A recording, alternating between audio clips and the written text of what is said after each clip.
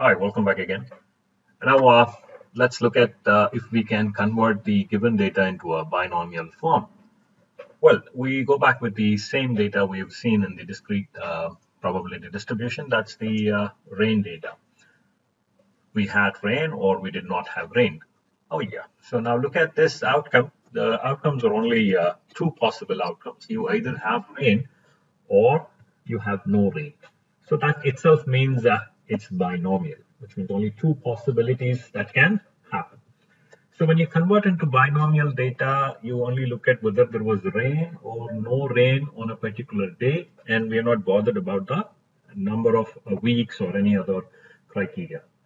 Because here, the outcome is only on two possibilities, rain or no rain.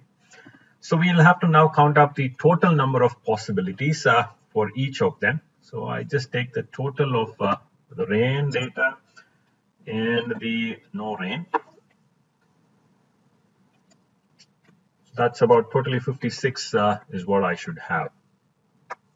Because I've collected data for about 8 weeks, 7 days, 7 8 or 56 total data points. Out of 56 observations, let's say for me, if success is rain. For me, success is having rain. So then how many days of rain do I have? I have 24 days of rain over total 56 observations. So this is my phi. My probability of success or the chance of having a rain on any given day is 0.42. 40% chance it could rain. Obviously, the success is no rain. Or if we look at the failure, rate of failure, that is no rain, will be equal to 32 over 56, 47%, 57%, sorry. So this would be the, finding out the binomial probability or converting a collected data into a binomial form. Well, in this case, it was kind of very easy because, we had the data itself as binomial data.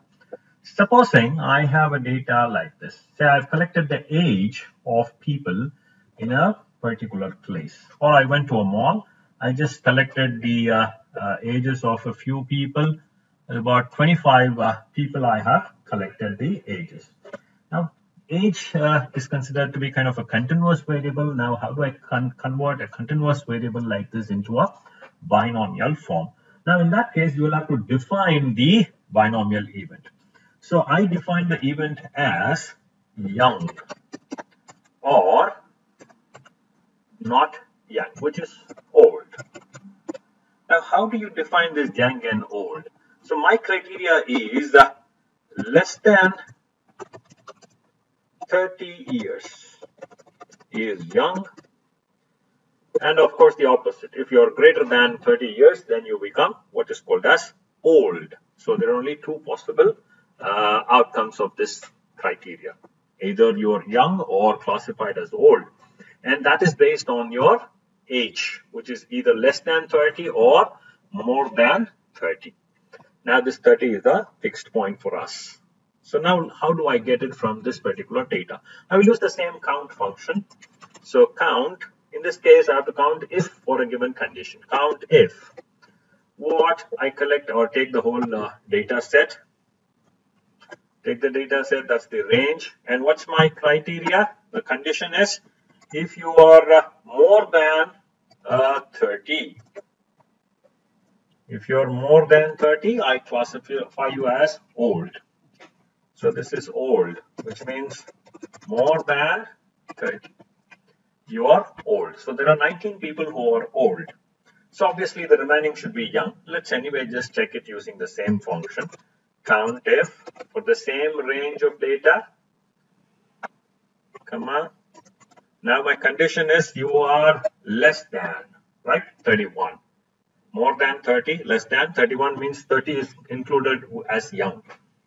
Okay, so in that case, that's about 6 people. So total, this is young.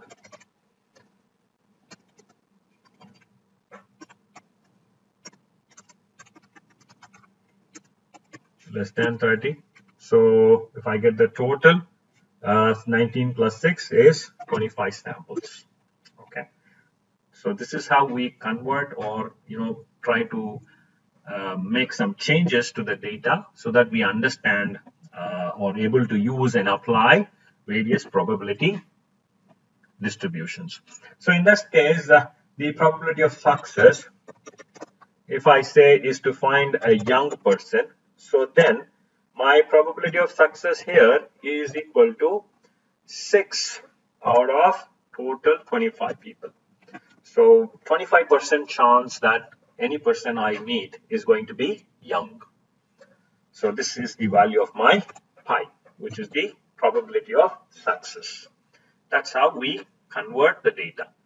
So this should help you in using collected data to be translated into understanding of probability distributions for finding out expected values, etc. More applicable with accounting, finance, and quality functions to understand the chance of occurrence of a particular variable, even in HR. So you could find out how many people left an organization and how many people remain, or you could classify people as loyal, non-loyal. So what is the chance of somebody being loyal? So you can apply these ideas. Thank you.